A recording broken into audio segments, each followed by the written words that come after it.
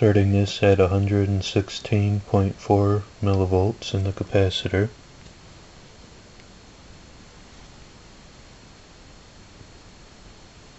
My secondary coil going to an AV plug that's leading right back to the capacitor.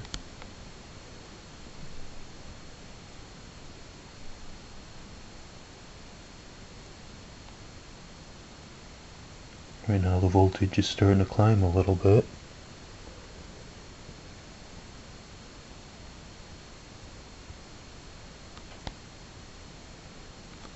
I have to see if it keeps climbing. It's now been running for just a little over 15 minutes total. Voltage in the capacitor is still slowly rising. In a little bit I should be able to light a LED off the second wireless tower.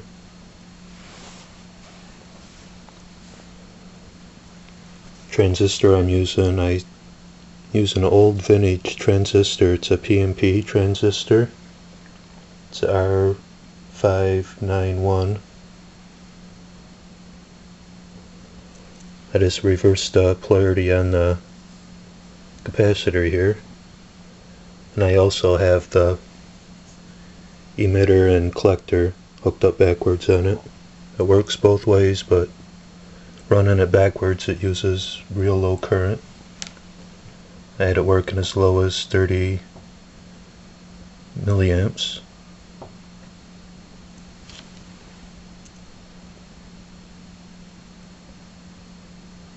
Still rising in the capacitor. See if it'll light a LED now.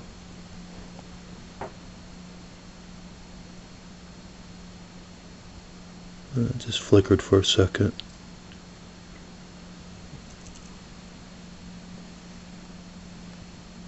Around 130 milliamps it should light a LED. Let it go 15 more minutes and see if it's up there. It's now been running for just a little over 45 minutes.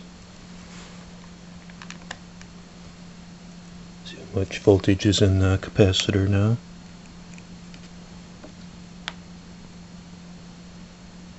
Now it has just a little over 130 millivolts.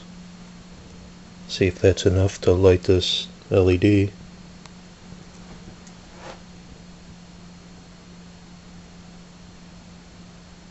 No, not quite. Just blink for a second. I'll let it run a little bit longer. Voltage is still slowly climbing.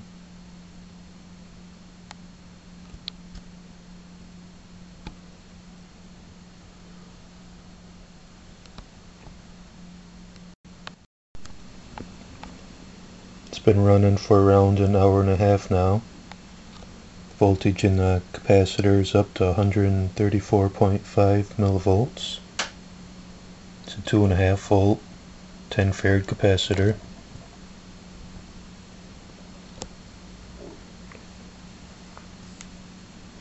When I started it was around 116 millivolts.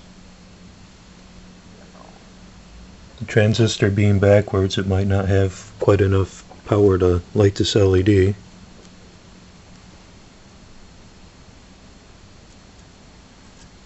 Nope.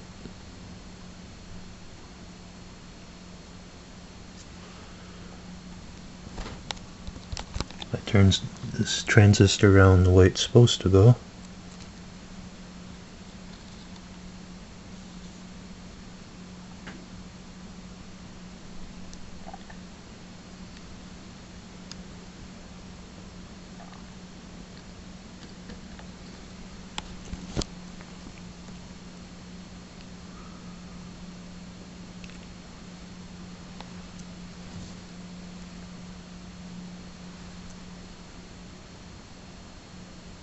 It has enough power, but now it's losing power. Still doesn't have enough power to light it off the main tower, but it'll light it off the wireless tower here.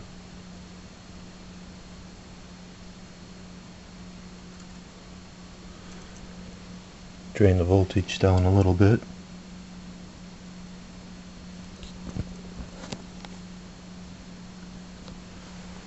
Turn it off and switch the transistor back around, see if it keeps climbing.